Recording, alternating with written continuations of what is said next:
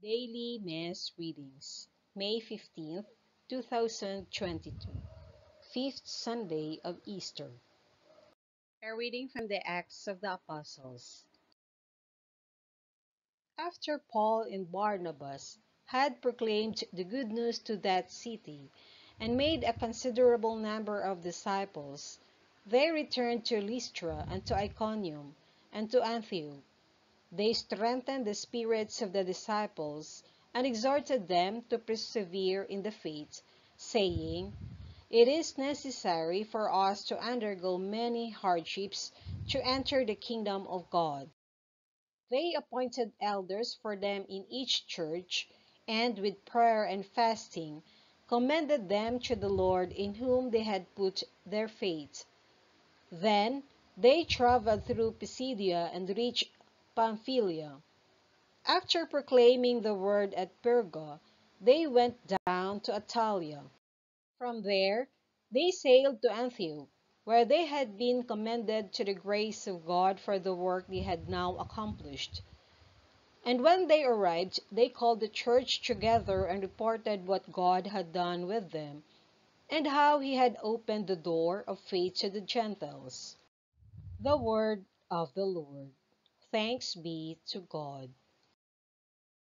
Responsorial song. Let our response be, I will praise your name forever, my King and my God.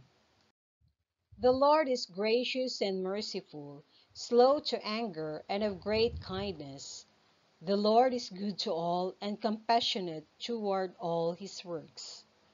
I will praise your name forever, my King and my God. Let all your works give you thanks, O Lord, and let your faithful ones bless you.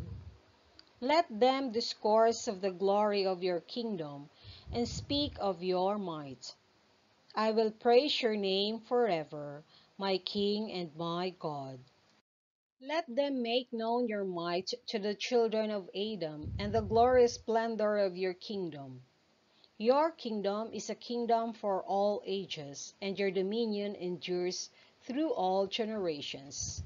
I will praise your name forever, my King and my God.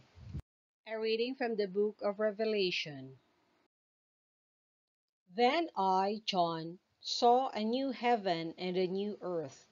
The former heaven and the former earth had passed away, and the sea was no more. I also saw the holy city and a new Jerusalem coming down out of heaven from God, prepared as a bride adorned for her husband. I heard a loud voice from the throne saying, "Behold, God's dwelling is with the human race. He will dwell with them, and they will be his people, and God himself will always be with them as their God. He will wipe every tear from their eyes, and there shall be no more death or mourning, wailing or pain, for the old order has passed away." The one who sat on the throne said, "Behold, I will make all new things." The word of the Lord. Thanks be to God.